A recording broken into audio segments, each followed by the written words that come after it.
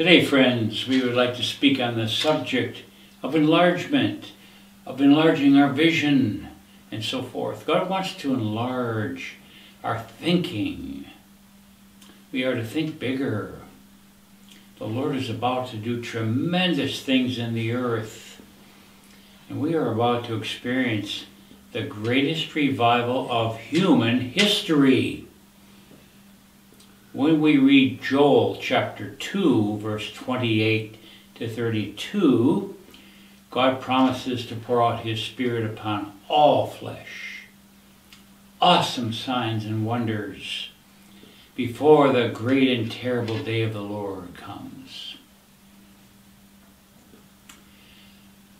This has only had a partial fulfillment in the book of Acts. When we read Isaiah 54 verse 2, we're told, "Enlarge the place of your tent, lengthen your cords, strengthen your stakes." We are to prepare ourselves and our churches for great increase. Multitudes are going to be coming to our churches. The Lord said to Abraham, before he had any children, "I will cause you to grow into a multitude. You're going to be a father of many nations." So let's not limit God in our thinking. We need our vision, our expectation enlarged. Let's remember the prayer of Jabez. Remember that prayer? He asked God for 5 things, and I'd like to go through this right now from 1 Chronicles chapter 4 and verse 10. "And Jabez called on the God of Israel, saying, Oh, that you would bless me indeed. Enlarge my border, that your hand might be with me, your presence, your protection, your provision, that you would keep, that your hand might be with me, that you would keep me from evil, and that it may not grieve me." And listen, God granted him what he requested. So, in Luke 17 verse 5, the apostles asked, "Lord, increase our faith." And then Matthew 17 verse 20, Jesus said to them, "If you have faith as tiny as a grain of a mustard seed, you shall say to this mountain, be removed from yonder place, and it will remove, and nothing shall be impossible for you if you have faith." But we need God's faith. Faith actually is like a muscle. It's developed by exercise and having good nutrition.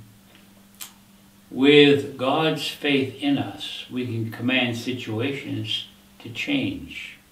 We need God's faith. And we need to have an attitude, God can use us. God can use me. But also remember, faith works in a soft heart.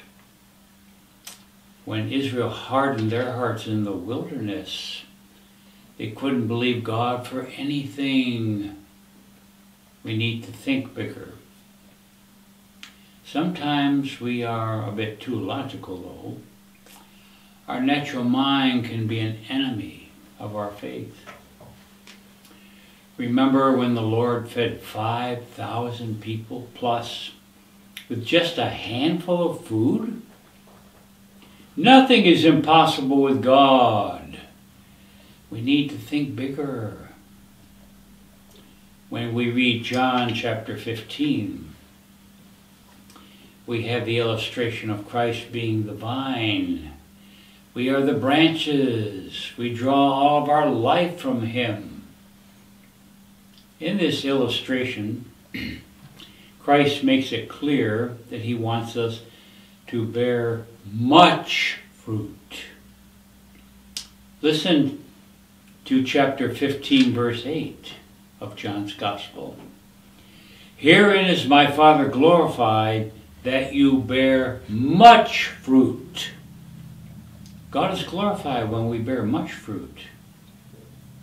Well, the Lord later states in chapter 15, verse 16, you have not chosen me, but I have chosen you, and ordained you that you should go and bring forth fruit, and that your fruit should remain.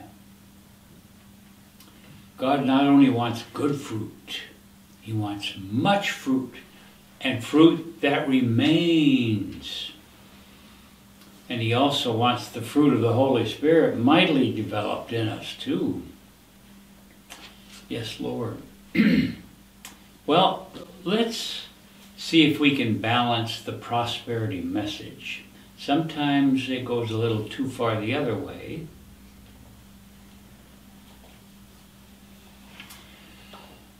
In Philippians 4, verse 12,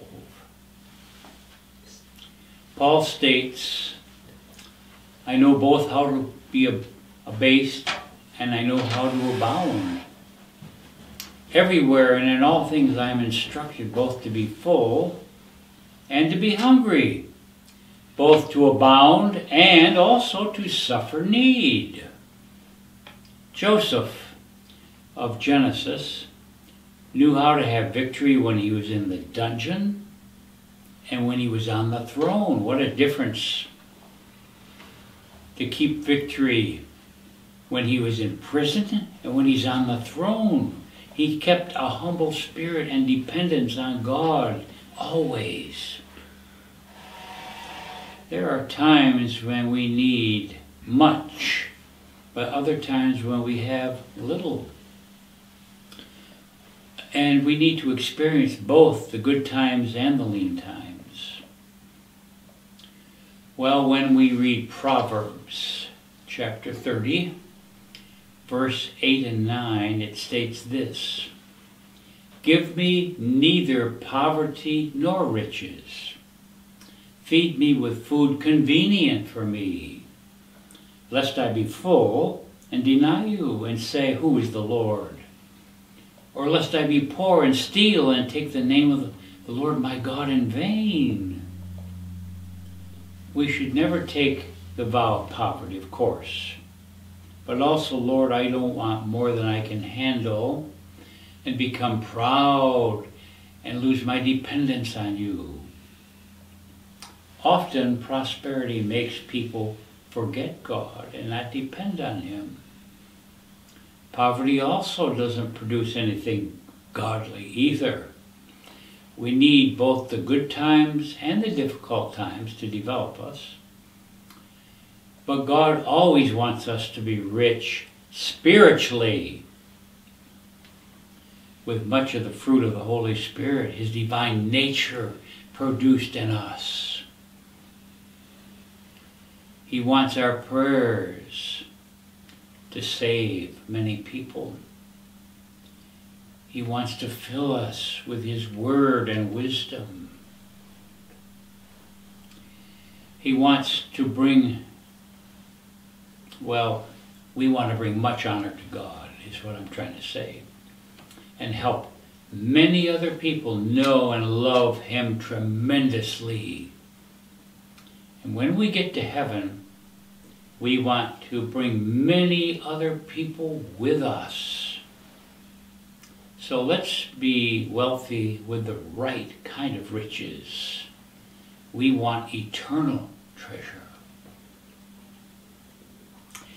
In Psalm 4, verse 1, King David declared, you have enlarged me when I was in distress. Difficulties and trials enlarge us, prepares us for greater blessing. These things give us an ability to receive more from God. Well, in Isaiah chapter 60, verse 1 to 5, I'm going to read sections of this. It states this: Arise, shine, for thy light has come, and the glory of the Lord is risen upon you. For behold, darkness shall cover the earth, and gross darkness the people. But the Lord shall rise upon you. His glory shall be seen upon you. And the people and leaders shall come to the brightness of your rising. In verse 5, the abundance of the Gentiles shall be converted unto you. The greatest revival comes in a time when it's the very darkest, and we're getting there now. Friends, there's a beautiful promise in the book of Job, chapter 8 and verse 7. Though your beginning was small, yet your latter end shall increase mightily. You know, even though we may have had a very small beginning, God can make our latter end very fruitful. Why does God bless us? It's so that we can bless others, many others, and bring pleasure to God. But often we must first experience some humiliating times. Well, I'm going to use America here for an example. God has blessed America so that we can be a light to the world. But today, many Christians are not doing a very good job, like we should. America is no longer a good example to the world like it should be. When God blesses us, what are we going to use our enlargement for? Will we use our blessing to help others? Or will we become slack and careless? The Apostle Paul said this, that he was a debtor to all men in Romans 1, verse 14. Why did he say this? God had forgiven him a huge debt. He had persecuted 10,000 Christians in his past, and God totally forgave him. Can you imagine? He became the writer of half the New Testament books. Well, now he fell in debt to share this gospel truth to everyone.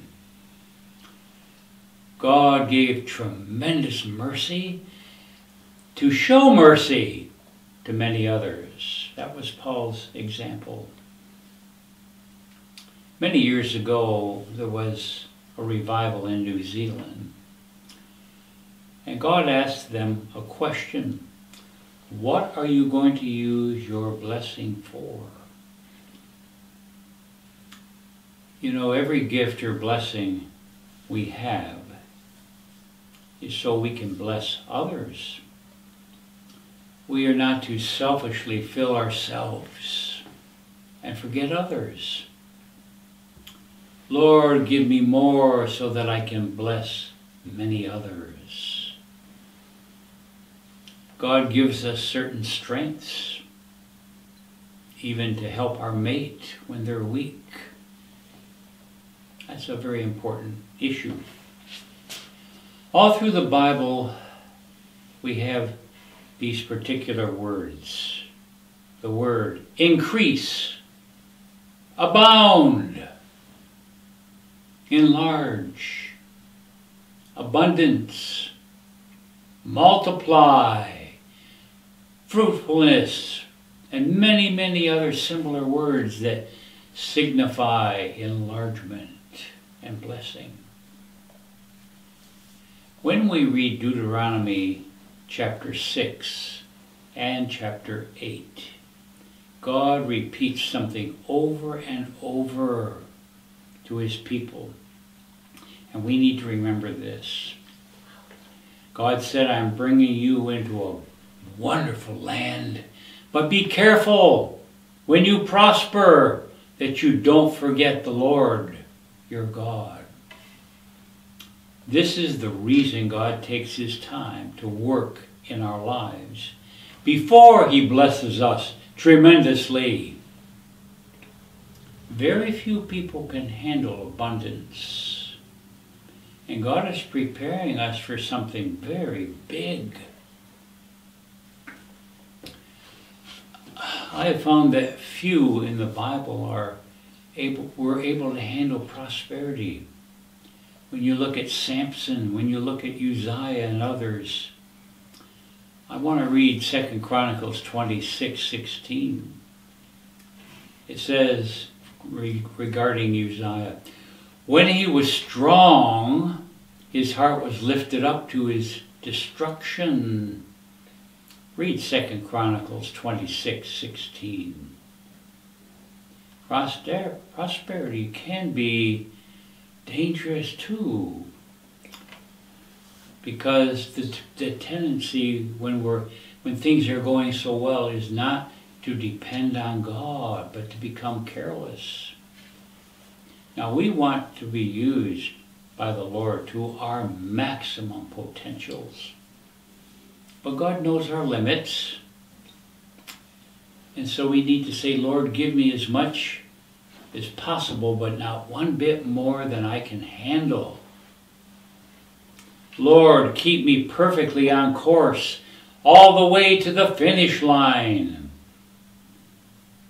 Lord, when I stand before you, I want to hear you say, well done, good and faithful servant.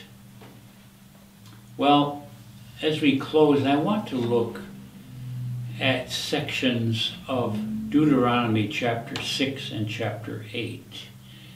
And I want us to look at these warnings that when things go so well, not to forget God. All right, I'm going to read now from Deuteronomy 6, verse 10 and 12.